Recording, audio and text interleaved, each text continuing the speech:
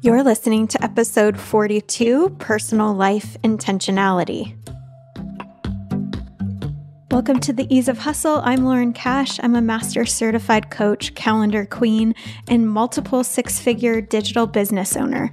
I adore helping you create goals your mind never thought were an option by blending together spirituality, mindset coaching, minimalism, and psychology. If you're looking to go from procrastinating perfectionist to easeful entrepreneur, this is the podcast that is meant for you. Thanks for being here. Now let's get to the show. Hey there, happy Monday. How's your summer going? Are you making it an amazing one? I hope so. I hope you're able to get out and doing things, being with people more than you were able to be with people last year. I just got back from a very spontaneous trip that I really felt called to go on. I thought that I couldn't do it. My mind was saying, you have a dentist appointment tomorrow you've been waiting for a long time. You can't just cancel it. You need to do all these things. You already feel like you have too much going on again, and you just shouldn't go. But I am so glad I listened to my authority and my body and just went, because some things unfolded that I couldn't have even planned, things that I thought were going to be really stressful. And they ended up just happening during this trip in a very natural way. And I really would love to sink more into that and see how even more things would unfold in my life if I were able to open up more to my authority and to create more space in my life to listen to that and to, yes, have the intentional calendar, decide what I'm doing more intentionally, but also having the space to be able to go with what my inner voice is saying, or my authority is saying, or whatever you want to call it, your intuition, being able to have the flexibility to be able to do that. Because why else have I created my own business if I can't have the flexibility to follow what is correct for me? And as all of you are building your businesses or having your own businesses, are you leaning into what is meant for you, or are you just deciding with the mind what you think you should be creating? Are you aligning your business and the flow of your business with what works for your energy, what works for your design, what works for your desires? Or are you just doing what you think everyone should be doing and creating it to be just another 9 to 5, something that you don't really feel like allows you to embody the life you desire? I want you to consider all of that as we dive into today's episode, because today's episode is answering a question that was recently asked to me by somebody that I work with. They were telling me that they feel like they're getting more intentional with their work life, that they've created better work hygiene for themselves with a lot of my teachings. Their emails are better. Their tech is more dialed in during their work day. They're much more focused, getting so much more done. But when they're not working, the rest of their life feels really chaotic and not so deliberate. So they were wondering, how do I bring that sense of intentionality and deliberate practice to their personal life? Now, before we go into the 4 things I want to invite you to consider when answering this question, I want you to tune in to, are you being too perfectionistic? Are you thinking that you need to be like a robot and have your entire life perfectly designed without this sort of space or margin for what comes up, as it will, because we're human?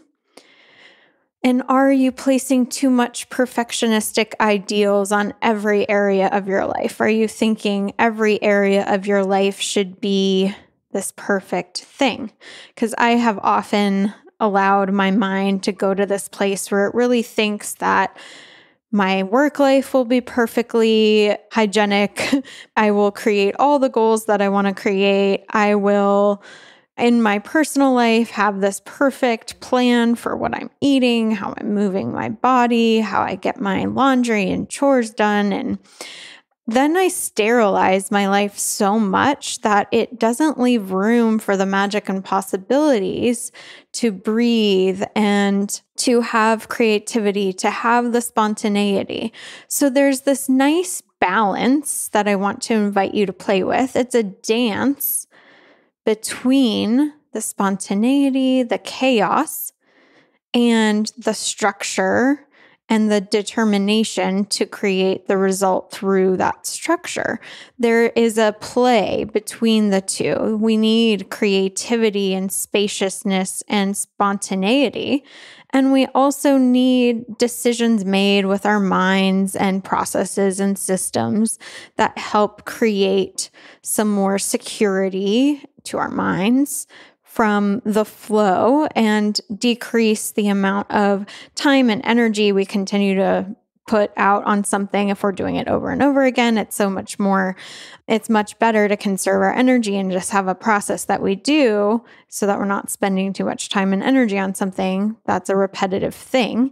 And also there's this room for play between the two. So as you consider all this, I want you to consider this ebb and flow, this having structure, and then also having structured play, almost like outside of those lines. Then we can play with the creativity, or even inside of the lines, within the time blocks. We can mix and match time blocks. We can really tune in to what our authority is telling us for that day. And yet we have this plan that helps our minds to have made decisions and not be spinning in overwhelm and confusion. It helps us know how much is too much for the time in this 3D life. There's so many pros to using these tools that I teach you and I teach in my programs.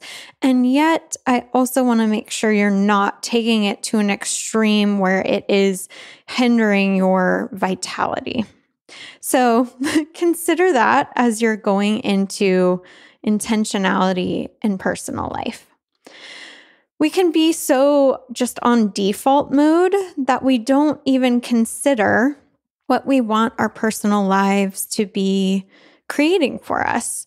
And in that creation, it could be that we just want the space to let it be whatever it is, even if it is us sitting on the couch watching Netflix every night. Maybe that's what you want. Just know that you get to decide what you want that personal life to be. And I would recommend choosing that deliberately, reinvestigating how you're using your time without judgment. There's nothing inherently wrong with watching TV and drinking a glass of wine at night. It just is a problem if it's taking things away from your life that you desire to create, or not giving you the results that you desire, not creating the lifestyle you want, or displacing maybe some other habit that you would rather have. That's when we then may want to look at it. So here are 4 things I like to consider when looking at personal life intentionality. The first thing is, when do I want completely blank, completely unstructured free time? Because free time, I consider free time any time that I'm not working is free time, but also really all time is free time because I'm choosing when to work, right? So, but for me, I think of non-work time as free time. So then in that free time, what percentage of that free time do I want completely unstructured, completely white space, no intention for it? I'm just going to let it be there. Maybe I'll stare at the ceiling, laying on the couch. Maybe I will turn on a show. Maybe I'll read. Maybe I'll take a bath. Whatever it is, maybe I'll go for a walk, letting it be completely unstructured. I say pick this on purpose. Decide so that you're not in a debate with yourself all of the time about, I really should be doing groceries here. I really should be doing my laundry here. What time do you want completely unstructured free time? It has no intention. It's not meant to have an intention. You're not going to place an intention on it because it is meant to be unintentional or intentional, unintentional time, if you will.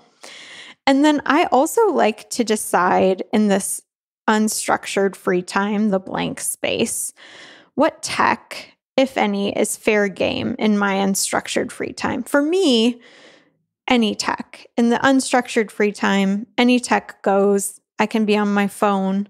I can be watching TV. I can be on my iPad. I can be any of it. It's unstructured free time. Therefore, even tech is completely unstructured. But maybe there's other free time during free time where I want to intentionally decide that I'm not going to be on tech. Anything goes except for watching things on YouTube, except for scrolling on Instagram. Or maybe it's I can text, but I'm not going to go on Instagram, Facebook, TikTok, any of the social media. I'm just going to have texts available to me, and then I'm going to read, or I can study this thing or read this thing. So that's kind of like semi-structured free time, setting some parameters. So that's the first thing. When do I want completely blank, unstructured free time? How much of that do I want to test out for this week? Then the second thing is, when do I want to be doing the following or on the following? So these are some of the things that you can be really intentional around. We started talking about it. Some of social. When do you want to be on social? Do you want to have certain time blocks that you're on social media? Do you want certain time blocks where it's okay that you are on social while you're watching TV, Netflix? It really doesn't matter. When do you want to be watching TV, Netflix, YouTube, etc.? Lately, I've been thinking about setting aside time, certain nights of the week that I can turn on TV, Netflix, YouTube, etc. at night, and then some nights being intentionally I don't turn it on, because I do notice when I do turn it on, I tend to not do my full evening routine, which is fine some nights, but I would rather not have it be 100% of the time. When do you want to do personal email? This is something I have not decided recently, intentionally when I'm going to be doing personal email. And I've just pretty much not been checking my personal email, which is pretty funny. But yeah, when am I going to check my personal email? That would be helpful for me to start to select when do I want to do that.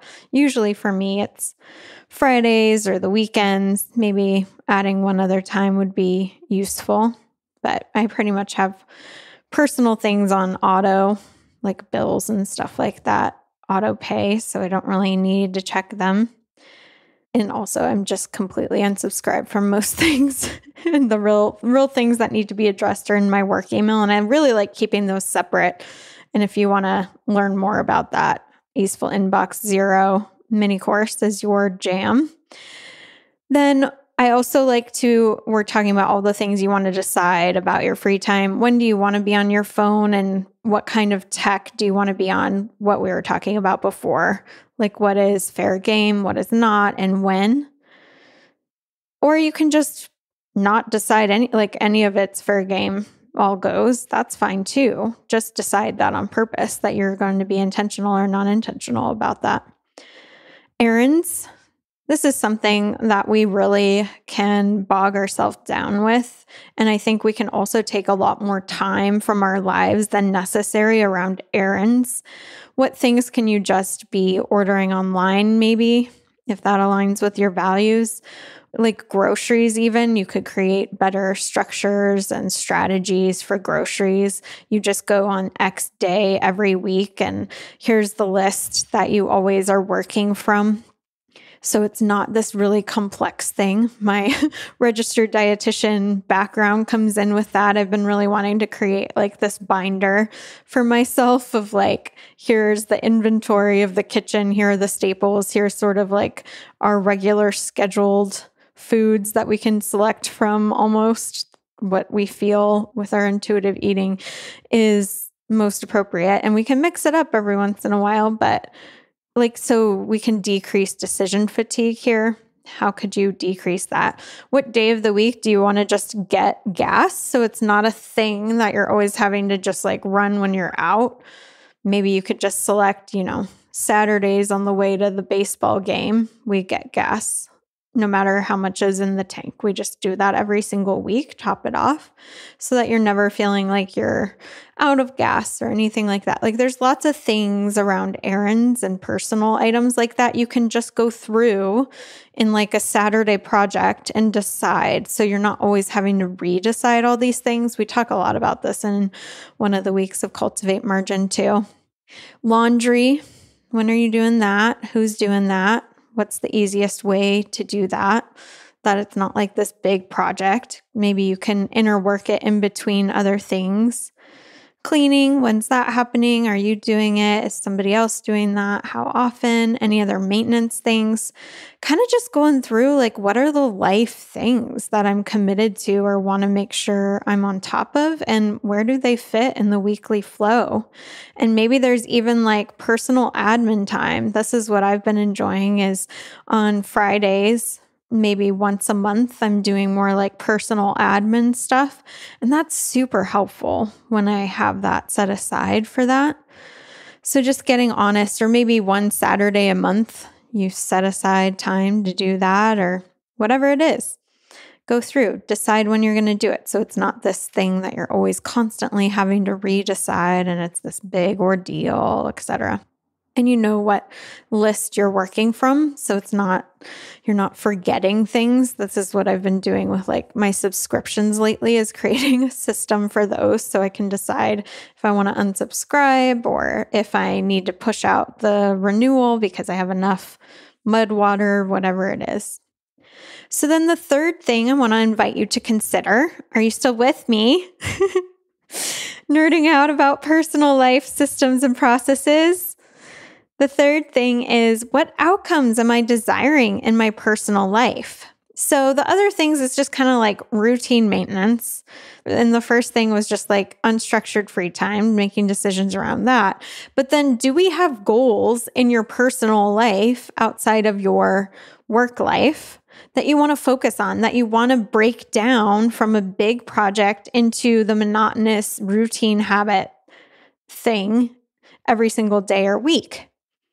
What outcome are you desiring in your personal life? If there is one, is there one that you want to focus on right now? Or do you have like a main thing in your work life that is the main thing right now? So you're not going to really select something in your personal life to be a goal. For me right now, mine is sort of like work-life related. I'm currently decreasing the hours that I work to be able to live as a projector, an embodied projector in human design more, working less, being able to have more time to rest and manage my energy and healing my adrenal fatigue. I'm balancing that, but it's really the focus on the work, decreasing the hours there, being really intentional about what I'm doing, what I'm not doing in the work life. And that will then, as a byproduct, help my personal life. I'm like not setting really specific goals around my personal life right now, because that in and of itself is enough intentionality around my work, personal life crossover. That's enough. That's plenty for me right now. But maybe for you, you actually do have something that you want to have as an outcome in your personal life. Maybe there's something around moving your body that you want to increase or be intentional about. Maybe there's a personal finances intention. Maybe cooking something specific or changing up how you grocery shop or do your groceries or eat your food or decrease takeout. Maybe you want to read more. Maybe you want more time with the family, not being on screens or getting outside, or you want to be a certain, I don't know, strength in the gym, or maybe there's a minimalist or decluttering or Marie Kondoing of your house. Maybe there's a moving thing, project, something like that. Just pick one to focus on for a season. Just one personal life thing. And maybe even in this season, you're going to decide, kind of like me, that like you're not going to really focus on a personal life thing. I mean, I kind of am with like healing my body. That's a whole thing, right? But other than that, like healing my body, that's the goal. That's the main thing. And I'm just going to focus on that, getting enough sleep, drinking enough water. I could break down the drinking enough water. I haven't been doing as great of a job of that, but I could be much more intentional about for sure getting enough water and then breaking that down into the day. How many ounces, around what time, or what are my flow of rituals around water so that I make sure I get enough. Which leads us into number 4. What are the supportive rituals that may help these outcomes that I'm desiring or the intentionality that I desire? What would be useful in the beginning of my day, in the transitions, in the end? So for me, I've been adding lunches into my workday where I'm away from my computer.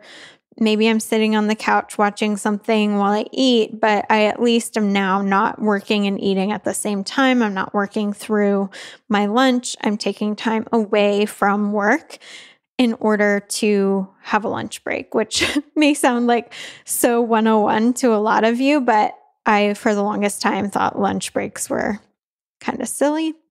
What breaks are you including in your day? Maybe that's something you want to start adding, is like a walk break, or what morning and evening rituals will be useful and supporting of all these other things. We don't want to just do them to do them, but how could we add them in a way that supports all of these other things that we've been intentional about? So there you have it. Those are the 4 things I'd invite you to consider as you desire more personal life intentionality. Let it be an experiment. Let it be messy. Let it be fun. Play with it. Know that in different seasons, different things will change. When you have kids, when you don't have kids, when you have a more intense work goal, when you have a less intense work goal, when you have had something significant in your life sort of disrupt your life and then getting back into what you desire.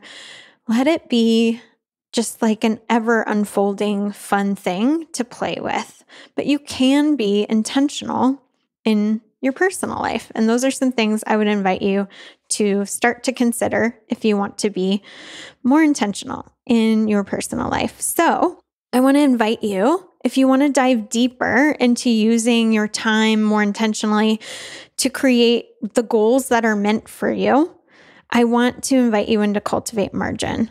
We dive deep into a lot of work life, but we also talk about this personal life stuff. Personal life design, work life design, having focus, being deliberate with our tech, creating goals, breaking them down, and then getting coached on all of it. It's really hard to see what beliefs and what thoughts are blocking us from creating what we desire unless we start to get coached. And Cultivate Margin is a 12-week program, but you have lifetime access.